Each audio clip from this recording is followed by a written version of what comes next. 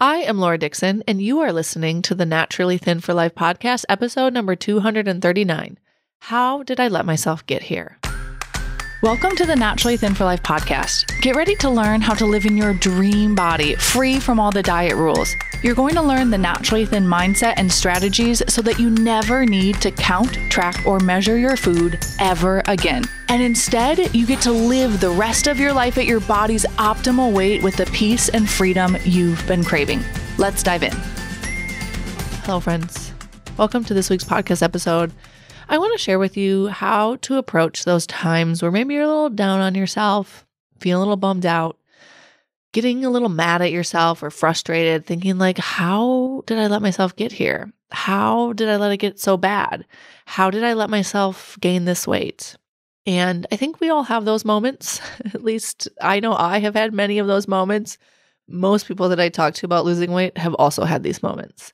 And so I just want to share with you how you can approach when you're feeling this way so that it doesn't turn into a shame and regrets and kind of guilt spiral that often ends up in overeating and making yourself feel even worse. And yes, before we dive in, I am getting over a cold, so I have a little bit of a raspier voice today. My little kids were like, "Why do you sound like that?" It's kind of what happens when you are a little bit sick. So I think, like I was saying, we've all had those moments where we're just like so defeated and so like mad at ourselves. I've shared this story before of being on this trip with my husband where we went to a Green Bay Packers game.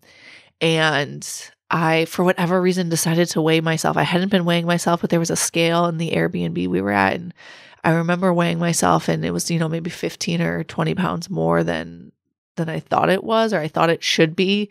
And I had been not weighing myself and simultaneously like doing all the things that I thought were right to lose weight. So I was like doubly surprised because I thought it was going to be way less than I thought what I had been doing was causing me to lose weight, but I was not pleasantly surprised. I was quite disappointed.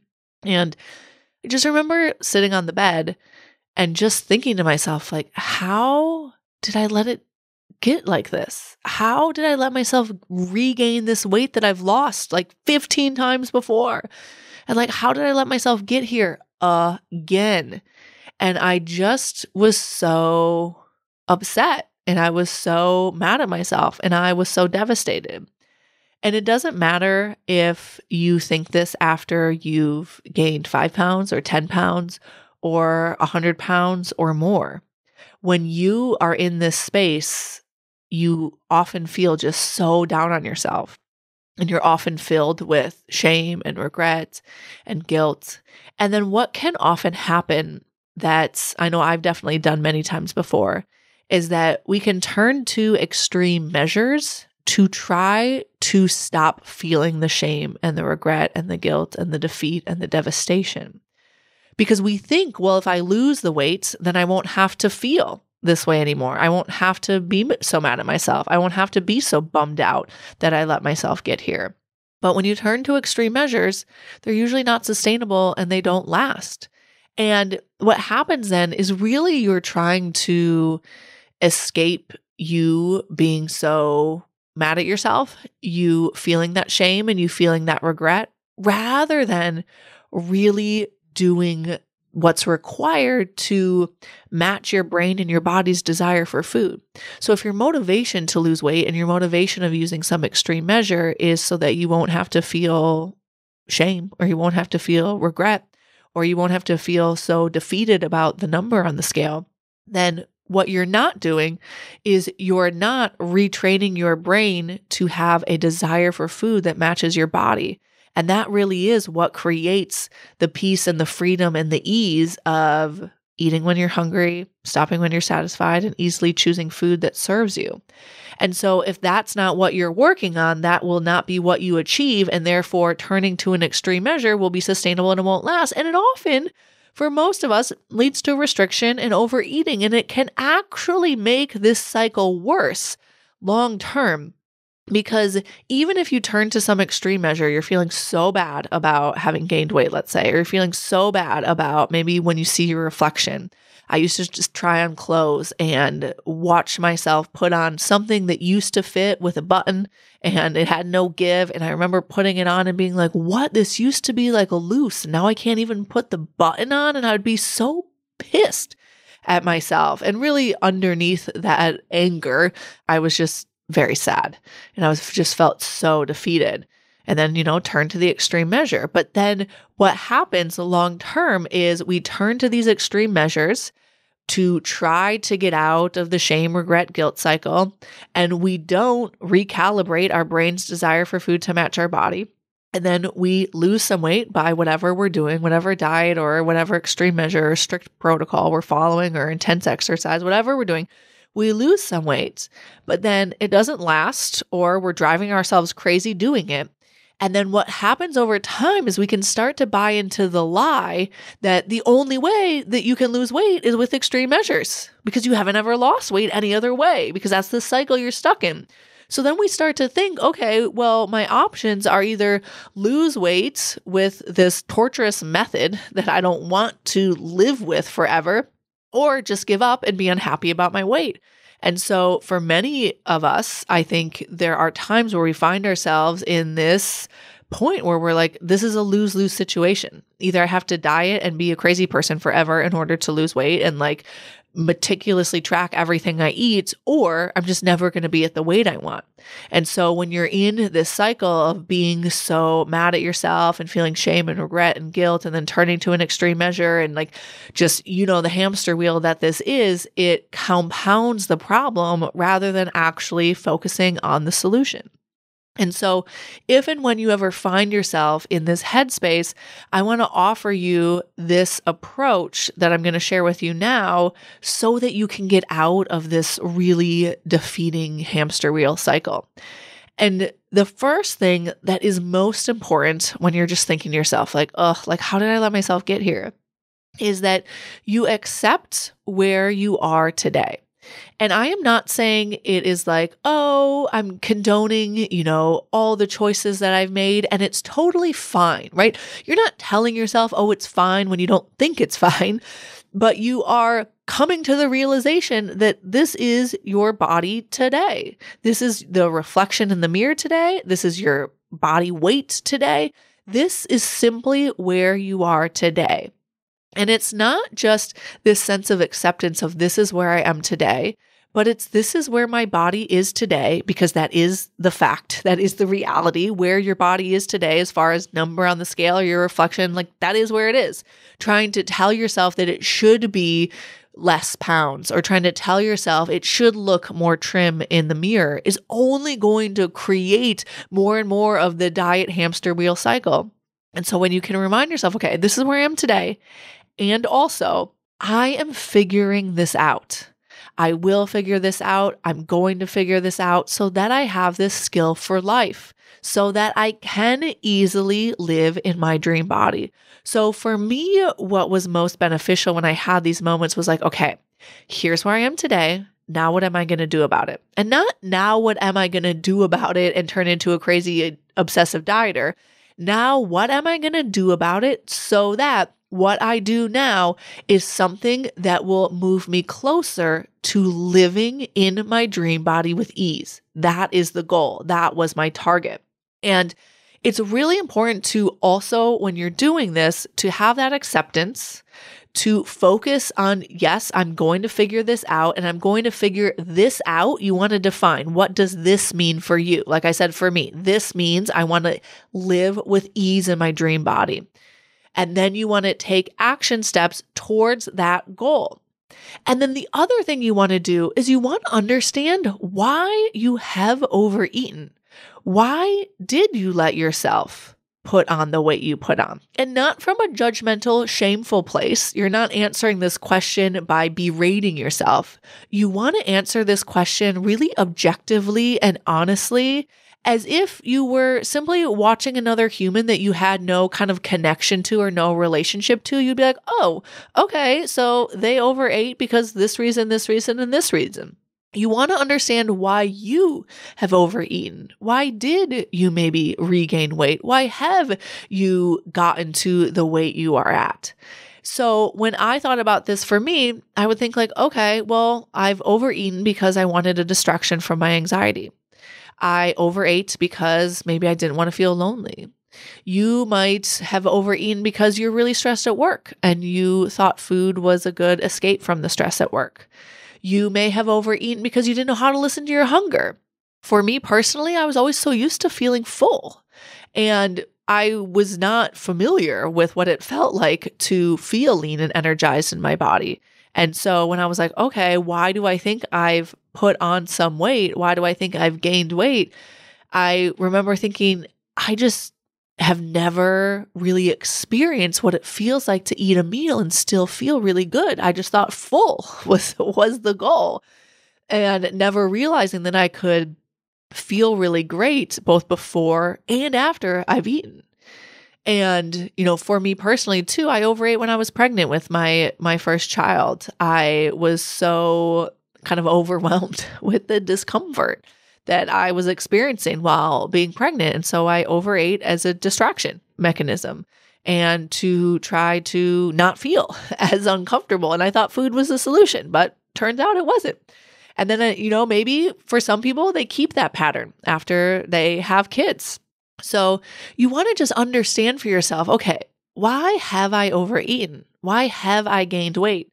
And you want to keep it really basic. Is it because I'm not allowing myself to get hungry in the first place? Am I fearful of my hunger? Is it the types or quantities or combinations of foods that I'm choosing? And or is it my satisfaction level? Am I not even allowing myself to experience how great I can feel after a meal because I keep overly putting food in my mouth? And is it because of a particular emotion? Am I trying to escape anxiety? Am I trying to escape restlessness? Am I trying to escape stress? Like, what is it?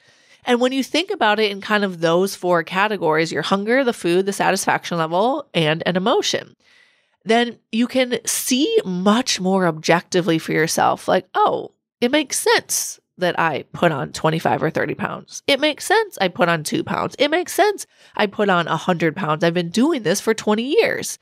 And when you do that, it allows yourself to see, okay, it makes sense that I put on this weight. And therefore, because I understand why, then I understand that there is a solution. You want to see how the reasons that you aren't at the weight you want yet is because of choices that you made and that you can change them.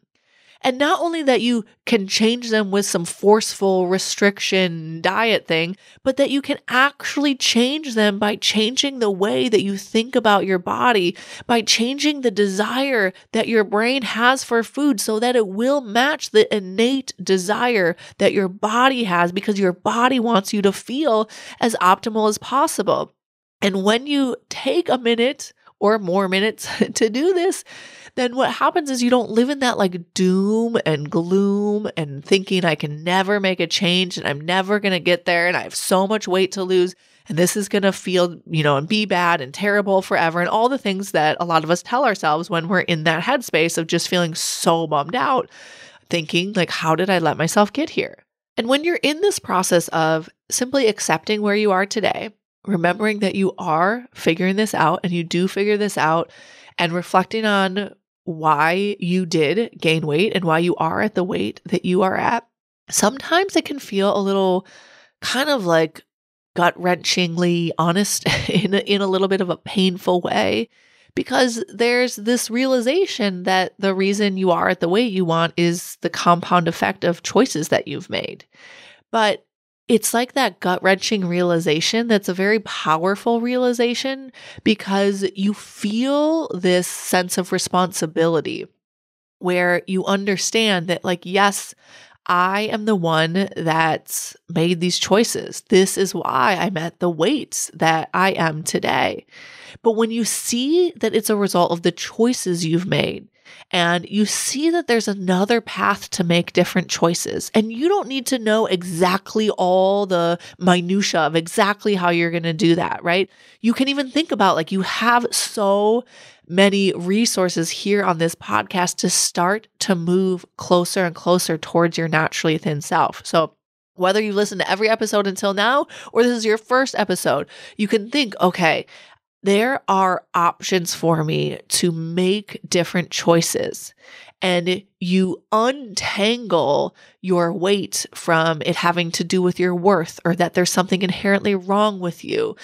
When you feel this sense of responsibility for the choices that you've made in a more objective way, like I said, not making it mean that there is something wrong with you or not making it mean it has anything to do with your worth, but you're like, this is why. It makes sense that I am at the weight I want. You can feel this like internal fire start to light. Versus when you're living in the land of thinking there's something wrong with me, I can't figure this out, I should have never let it get this bad, I'm not as desirable or I'm not as lovable where I am today as I think I'll be, when I've lost weight. When you're in that headspace, it's really hard to lose weight in a way that feels good in your body. And the internal motivation long-term just isn't there when you're trying to lose weight from a place that is really like defeating and you've already like felt defeated. And then you try to use that as your motivation. It just doesn't work. So when you haven't accepted where you are today, it's just really important that you remember, okay, this is where I am today. This is what I'm figuring out for myself in the future, right? And really set that goal, set that target with a clear intention. And then why am I at the weight that I am today? And then you want to decide some next steps for yourself. And I would just think about 1 to 2 next steps. What do I want to focus on? Maybe you just want to focus on getting to know your hunger, allowing yourself to feel hunger and knowing and having a friendly relationship with hunger. Or maybe you want to focus on not eating as much in the evenings. Like just pick one thing that you want to focus on and remember why you're making that change and make sure that the action steps you're taking and the mindset work you're doing is in alignment with what you want long term. It's not something that you're doing temporarily, because not only will it not last, I really do think that it makes it harder and harder over time, because then it just allows our brain to gather so much evidence about how hard it is and how it's not for us. And then we end up back in this place like, how did I get here? How did I let it get so bad? And it keeps that cycle perpetuating. It keeps it going. And the last thing I want to say with this is you just want to be on the lookout too. If you ever notice your brain saying or thinking like, I got to prove this, like with this like gusto, like really intense pressure, telling yourself that you have to prove that you can do this to yourself. To me, that's another version of turning to an extreme measure. And it doesn't usually lead to really getting to know your body in a way that you have a lifelong skill of losing weight and keeping it off with ease. So if I'm telling myself, I got to prove this to myself, I got to prove I can lose these 20 pounds that I put back on, I'm not usually then like, oh, okay, today I'm going to let myself allow my body to get hungry and really develop an ease-filled relationship with my hunger cue. I'm more like, okay, I got to force myself to be hungry today and I'm not going to eat so I can see the scale go down. Right? And it can almost feel like we're like motivated and we have that fire burning, but it's more like a quick flame that's going to go out versus a long lasting flame that's going to stay. And so I have done this many times before. And the ironic thing and the magical thing to me, and just the most amazing part of all this, is that I actually weigh less at my naturally thin weight than I ever thought possible by working with my body, not trying to force it into submission. Your body wants you to live at your naturally thin weight, at your ideal weight. And for many people, it's actually less than they even realize. And I'm not talking about being underweight or forcing your body to lose more weight than what is healthy or where your body actually wants to be. I'm of course not talking about that. But a lot of people are surprised at how light their body actually wants to be when they work with it. So you just want to notice if you ever turn to like this pressury, like kind of intense motivation that can sometimes feel like, yes, I am going to figure this out and I am going to do this. And there's a difference between pressure-filled motivation and just that like strong internal fire that you know you're going to do this and you know you're going to figure it out. And you're not doing it to prove it to anyone else. You're doing it because you want to, because you are excited and motivated by feeling incredible in your body.